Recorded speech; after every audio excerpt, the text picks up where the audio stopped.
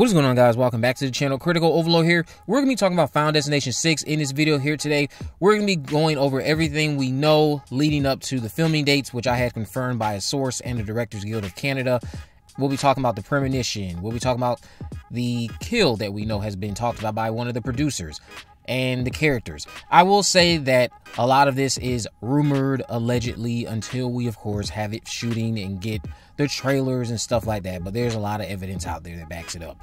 So I'm also going to be speculating on Tony Todd, because I think Tony Todd is actually a mystery character connected to the Premonition that is the biggest factor of this story. So here's the plot. Just as she's about to leave home for college, 18-year-old Stefani, who's been having horrific nightmares about dying in a tower accident in the 1960s, discovers that her dream is actually a premonition that happened to her grandmother Esther, who thwarted death 50 years ago but is now running out of time. Stefani learns that though her grandmother thwarted death, and death has been going after the would have been victims of that long ago catastrophe, killing them off and then going after their children, Stefani and her family realize that their bloodline isn't safe from death, who will take them violently and gruesomely in order, unless someone like Stefani figures out a way to stop. So one major way this film is already shaking up the formula of this franchise is because Stefani is having a premonition about a tower collapse that should have occurred at this place called Skyview in the 60s, involving her grandmother, who saved a bunch of people that never should have lived, and they went on to have families. Traditionally, we see premonitions of events that are about to happen, not ones that should have happened with someone else reliving them. So that's a nice twist. We have a very flashback-heavy film, I'd imagine. So here are the characters. You have Stefani Lewis. She's described as being smart, grounded, ambitious. Stefani is about to leave her working-class hometown and head off for university. She's closer to her younger brother, Charlie. Stefani feels bad that Charlie has been moody and angry at her lately, probably because she's going to be leaving him just like their mom did.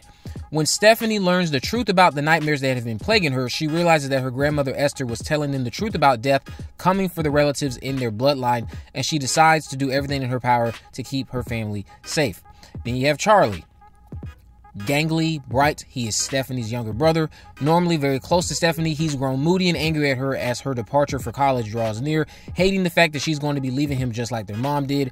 When Stefani discovers the bizarre truth about death coming for their family because their grandmother Esther thwarted it years ago, Charlie thinks the whole thing is nuts, but he has a huge respect for Stefani, and as she studies the manual their grandmother gave her before she died, Charlie realizes that Stefani understands what's going on, and eventually he comes to believe it too. Then you have Bobby, who's described as being huge, good-hearted, and anxious. Bobby is he's a high school football linebacker and Julia and Derek's brother, Stefani and Charlie's cousin. Sweet and vulnerable despite not being too bright, Bobby is the only one of the family who's immediately terrified by Stefani's account of Grandma Esther's story that death is going to come after their family in birth order. A frightened Bobby is willing to try anything to thwart death. So then you have Derek, a walking collection of piercings, tattoos, and charm. Defined and a bit crude, full of ego, usually seen with a vape pen. Derek is Bobby and Julia's brother, Stefani and Charlie's cousin, a tattoo and piercing artist. Derek absolutely does not believe cousin Stefani's story that their family is doomed to be chased by death and killed before their time, and he's gleeful when he appears to prove her wrong by escaping what should have been a fatal situation. So I will point out that we know Craig Perry has talked, I've shared it on Twitter. Craig Perry shared we would be getting a tattoo kill in this film. So I'm assuming Derek has something to do with that, of course, and he will be the one narrowly escaping this tattoo parlor scene that might be very tense still, even though he escapes. Then you have Esther, who is the grandmother to Stefani. We know that, again, she's the woman who survived that tower collapse all those years ago, and now death has worked its way back to her and her family. Then you have Julia. She's described as being bougie. She's a tomboy. Julia is Bobby and Derek's sister, making her Stefani and Charlie's cousin. She doesn't like Stefani. Then you have Uncle Howard, who is Julia and Derek's father, making him Stefani and Charlie's uncle.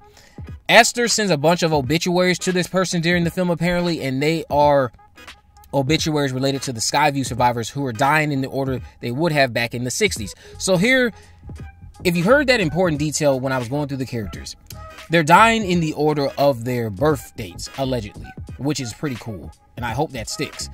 But here are some of the confirmed bits. Filming will indeed take place this March until May 13th. March 4th until May 13th. We know that Guy Busick is writing with Laurie Evans-Taylor, I believe. Zach Lipovsky and Adam Stein are directing. The only known cast member we've had announced is Tony Todd, who's returning as William Bloodworth. And it's been reported by Bloody Disgusting that this film will explore his character's origins, including a flashback to his childhood that reveals his connection to death. Now, see, it's that word flashback that makes me pretty confident of what role he plays and how his backstory could unfold, which again could be wrong because this is just a prediction. I haven't been told anything specific on what his actual role is. But the word flashback used in this Bloody Disgusting article convinces me of something about William's childhood. See, here's the thing with Esther's Premonition. Allegedly, Esther's Premonition includes a little boy who survived just like Esther thanks to Esther's actions when she saved everyone. So this little boy, I believe, is William. And I think that's what we're going to find out during Final Destination 6, is that he was one of the kids or a major little boy involved in the premonition that Stefani is having related to her grandmother Esther and her efforts to save people back in the 60s from this Skyview Tower collapse.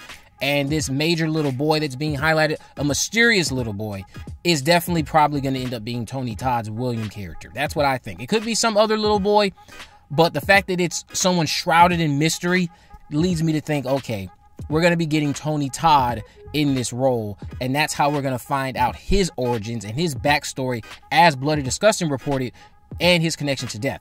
He has to be this little boy. That's my best guess. But are you guys looking forward to Final Destination 6? Why or why not? Let me know down below. Also, what do you think about the characters possibly dying in the order they were born? What do you think about William Bloodworth possibly being a little boy who survived this tower collapse and is very familiar with Esther because Esther saved his life? Do you think that this would even ruin his character? Because I know people say, well, why dive into his backstory anyway? Just leave him mysterious. Depending on how it's done, that's not really too much of a big deal.